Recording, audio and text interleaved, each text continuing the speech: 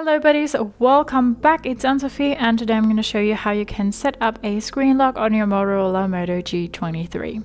For that you want to go to your settings and then go to security and go to screen lock. Right now you can see that our current screen lock is a swipe. You can also say no screen lock or choose a pattern, a pin or a password. The password is probably the most secure one because you can choose between numbers, letters and special characters. With a pin, be aware that if you draw the pattern on your screen the whole time, you might be able to see that if you turn your phone against LV light. We're gonna go with a pin now and go with 1, 2, 3, 4, re-enter that and say confirm, and now we can choose how we want our lock screen to display. So we can say show all notification content, show sensitive content only when unlocked, or don't show notifications at all.